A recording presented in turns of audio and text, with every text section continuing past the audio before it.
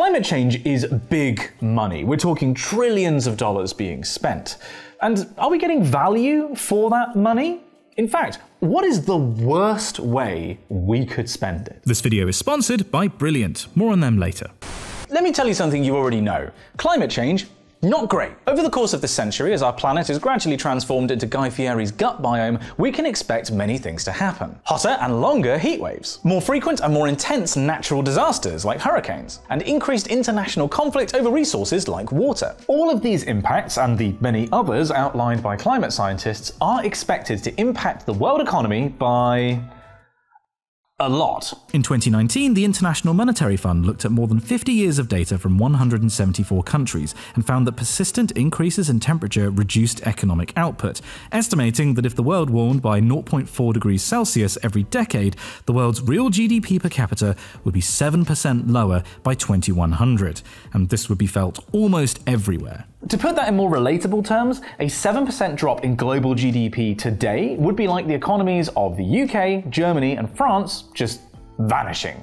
But because economics isn't an exact science, sorry, there was a rogue exact in there. Estimates differ pretty wildly. Earlier this year, the National Bureau for Economic Research estimated that 1 degree of further global warming would reduce global GDP by 12%. That's the equivalent today to America's economy, just not existing anymore. These are scary numbers about the future, how the economy will be worse by 2100 because of climate change. But as we have seen this year more than ever, climate change isn't just a future problem, it's a problem now. It is already making storms more intense, making floods and heat waves more frequent, and it's already costing huge amounts of money. A study last year found that between the years 2000 and 2019, climate change caused extreme weather that cost $2.8 trillion, or just over $16 million per hour. And note that this study didn't just total up the damages of those natural disasters. That $2.8 trillion figure is the extra damage caused by those natural disasters being made more intense by climate change. But $16 million per hour is A, so large that I can't even fathom it, and B, only accounts for extreme weather events. Let's instead consider the economic damage done to you as a consumer by climate change, even if you have never experienced a drought or a heat wave or a hurricane intensified by it. Let's look at 3 areas where you are paying more now because of climate change, starting with food. Obviously, food depends on climate. To grow wheat, for example, you need temperature and rainfall to be in a certain range. Leave that range during growing season, during a heat wave or a drought, and you'll see yields drop. We produce less food. That decrease in available food leads to increases in food prices for the consumer. Food inflation has been shown to spike after periods of higher than average temperatures. A study this year found that Europe in 2022, which experienced a particularly hot summer, had food inflation spike by the best part of a percentage point. That same paper also predicted that warming in the next 10 years will amplify this effect in Europe by between 30 and 50%. Some foods are particularly vulnerable to this, such as cocoa, which hit an all-time price high this year after droughts in West Africa. Olive oil prices have shot up after hot, dry summers in the Mediterranean for the past 2 years. And rice has been hit by a triple whammy of droughts, flooding, and saltwater intrusion due to rising sea levels across Italy, Asia, and California. And that has raised prices. And before anybody says it, no, the extra CO2 in the atmosphere isn't helping us grow more food. In fact, as well as reducing yields through extreme weather, it's making our food less nutritious. I've made a whole video about this. But as well as these short-term increases in food price, the increase in extreme weather events caused by climate change is also increasing the volatility of food prices. Year to year, food costs increasingly different amounts, and that's a problem for food businesses who need to maintain cash flow even in fallow years. So, to protect themselves, they increase their prices. The more volatile the climate gets, the higher the prices go. You need to pay more now for the same food because of climate change, whether or not that food has had a particularly good or bad year. Okay, so what's the second area where you now have to pay more because of climate change? taxes. The finger thing means taxes. And no, I'm not talking about a carbon tax or green levies or anything like that. Your taxes go towards many different things, including but not limited to the military, national infrastructure, and, assuming you live in the civilized world, healthcare. Well, climate change is increasing resource scarcity, for example through droughts making drinking water more difficult to find, and so indirectly makes conflict more likely. The jury still seems to be out about whether it has already caused some conflicts, but no one is currently predicting that the world is going to be a more peaceful place because of climate change. Military spending either has already or will soon be increased directly because of climate change. And that's passed on to you as a taxpayer. Also passed on to you is the cost of building new infrastructure like flood defences. As we've come to realise, we have built society for a climate that no longer exists, and shifting temperature and rainfall patterns necessitates expensive new infrastructure. And with those shifting temperature and rainfall patterns, we also see shifting patterns of disease. Tropical diseases are already making their way to higher latitudes,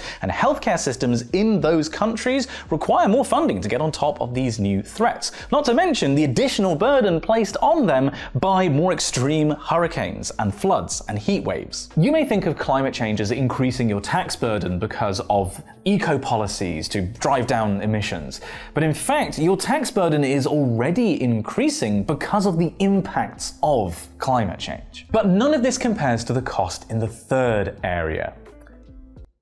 Patreon. Just to briefly mention that I can only make these videos thanks to the incredibly generous support of everyone at patreon.com/SimonOxFizz. If you would like me to keep making videos about different aspects of climate, and if you would like to get early access to those videos, exclusive videos every month, and vote on a video topic a month, this video was actually chosen by patrons, then please head to the link in the description.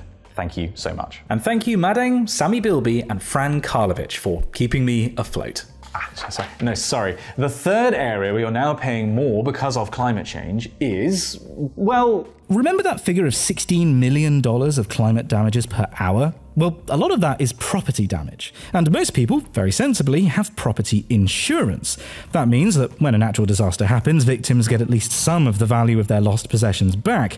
But the insurance company... The insurance company has to pay out millions, if not billions, of dollars after an event like a hurricane. And as climate change is making such events more frequent and more intense, the insurance industry is in trouble because they're having to pay out more and more. And so, to stay in business, they've had to start charging higher and higher insurance rates, something that's most clearly seen in America, but it is observed globally. And that's only going to get worse.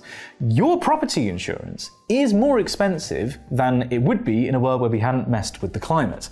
And it's only going to get more and more expensive. There may come a time in the not too distant future when insurance companies just stop offering certain types of coverage because it's just too risky for them.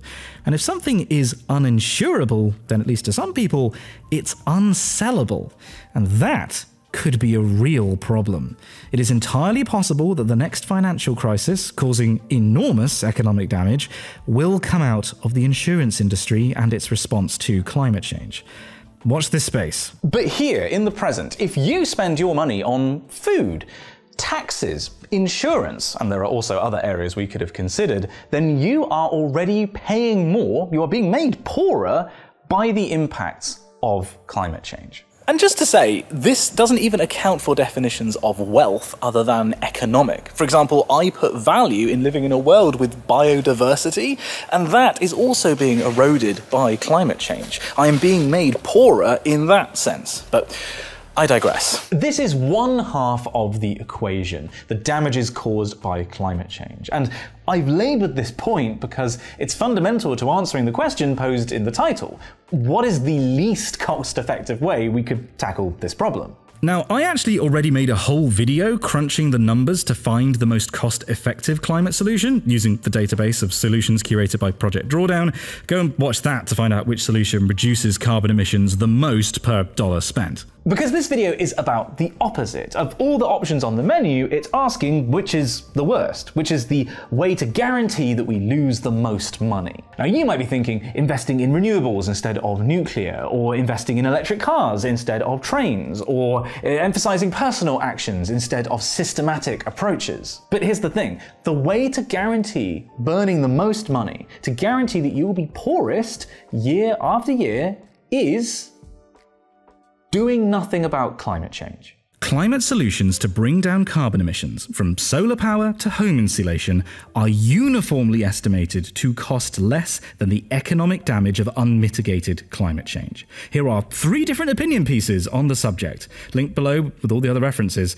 But to point you to just one source, this paper was published in Nature earlier this year, finding that the cost of limiting climate change to 2 degrees Celsius by 2100 was 6 times lower than the economic cost of climate impacts between now and just 2050. When you hear about enormous sums of money being spent on climate solutions, like the Inflation Reduction Act spending $783 billion, it sounds like madness. And if that spending existed in isolation, it would be. Well, actually, that ignores the fact that many climate solutions save more money than they cost to implement, like energy efficiency. You should really go and watch that video I mentioned. But that spending isn't in isolation. You can only compare spending that money and then reducing the damage caused by climate change with not doing anything and then footing the bill further down the line. And we know that bill is enormous. We are currently at the thin end of a very thick wedge, and we can already feel it.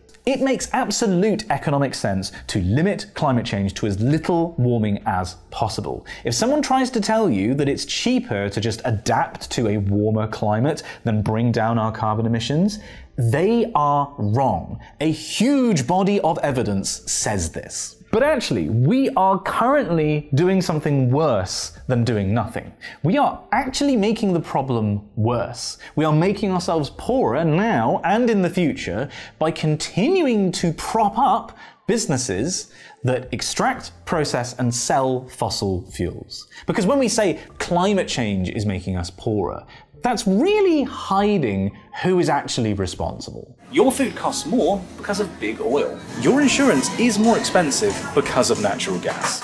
The more we burn fossil fuels, the more carbon we put into the atmosphere, the warmer the planet gets on average, the more money you will lose. And at the moment, we are subsidizing these fossil fuel companies to do this to us at a rate of $13 million per minute. That's so much more than the $16 million per hour of climate damages. You should be pissed off about this. The least cost-effective way to combat climate change is what we are currently insanely doing: paying to make ourselves poorer. We need to reform how we subsidize these companies. And we can do so much more. By supporting policies to reduce carbon emissions at national, regional, and city levels, you are saving yourself money in the long run. And it doesn't even cost you anything. It's like a club card, but nobody harvests your data. Which policies you should support, apart from reforming fossil fuel subsidies, is going to vary depending on where you live. Check out Project Drawdown, who I already mentioned, to get a sense of what's on the menu. But let me say this bluntly. We are already feeling the economic squeeze of climate change. Sorry, the economic squeeze of big polluting companies.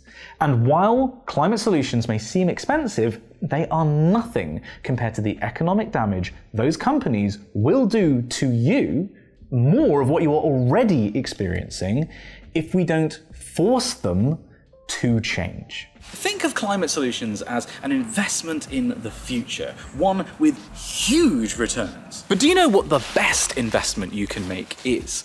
It's in yourself, in your education.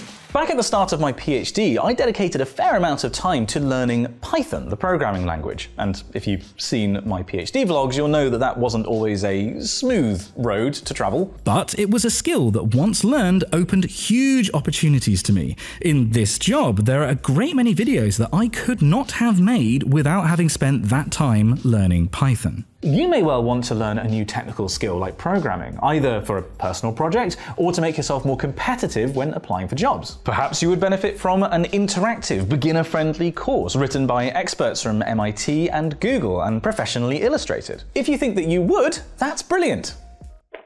Sorry.